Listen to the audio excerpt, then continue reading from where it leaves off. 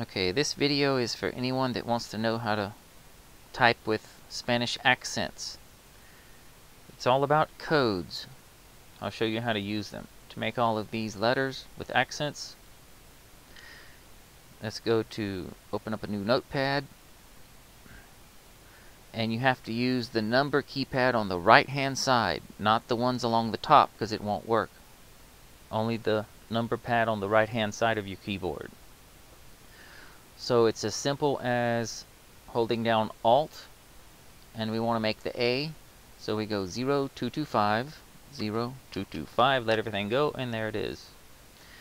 The E, Alt 0233, Alt 0233, and that's it. That's as simple as that. Alright, thanks for watching.